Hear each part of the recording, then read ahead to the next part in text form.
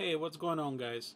I've been asked by a few people to do a little tutorial on the round tripping from your editing software to Resolve, and I'm gonna do a little detailed video on this. Okay, so it's not gonna be a color grading tutorial. It's gonna be specifically for the round tripping. Okay, so this is your project folder. This is your raw files.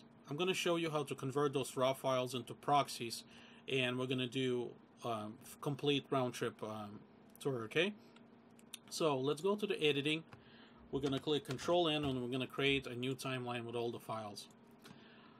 Okay, and there we have it. So these files are gonna be exclusively for editor, for proxies. Okay, so let's give them a little bit of the nicer look instead of sending just a log. So let's select Blackmagic since it's a Blackmagic camera, and we're gonna apply the same sort of look to all the files. Okay, depending on the project, you probably would want to burn either a clip name or source timecode depending on the complexity. So let's do both, and as we can see, they're applied to every file automatically.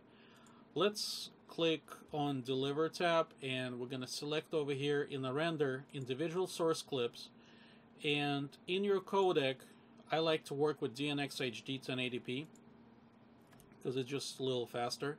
Let's click on the file and we're going to select source name. It's very important. Okay, and now let's browse our location, and my location right now for the tutorial right here, and let's go drop them into Proxy. Alright, let's click OK, and over here right click, select all, add to render, and click start. Okay, so let's go to Adobe Premiere, and we're gonna create a new bin or a new folder, and we're gonna call this Proxy. Okay, in the Proxy, let's import all our files. Let's see, it is Roundtrip Proxy. Let's select that. Let's click Open. Okay, here's our files. So let's say you're editing your thing, whatever you're gonna place them. So that's your edit. Okay, you finished editing, you're gonna click on save, saving the main project, and then you're gonna go to the file, export, and I'm gonna be working today with the EDL format. Let's click on EDL. EDL title, whatever you want to call it. Let's call it Roundtrip, and let's click OK. And let's save that Roundtrip in the same folder as our project. Okay, click Save. Back into Davinci Resolve. Let's go into Edit tab, and in Edit tab, let's click on File, Import, and let's select Roundtrip EDL. Click OK, and there we have it. Here's our editing file, complete edit.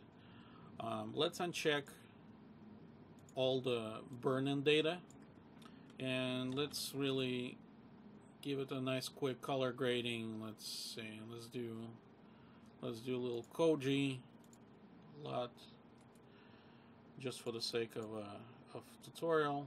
Okay, so let's say we finish color grading. Let's go back to the delivery, and over here I'm gonna select 10-bit DNX HD 1080.